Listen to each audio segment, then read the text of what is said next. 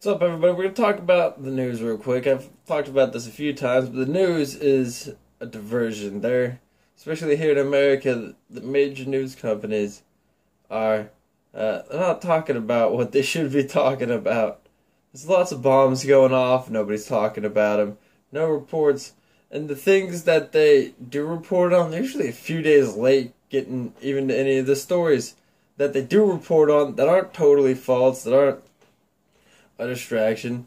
And they're missing multiple narratives from every event, and they're doing this on purpose because they're enforcing the agenda on you and trying to enforce it on me. They're trying to get you to think a certain way through their news coverage instead of just giving you information.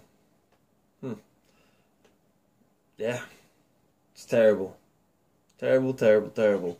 A lot of people do that. I'm out of here.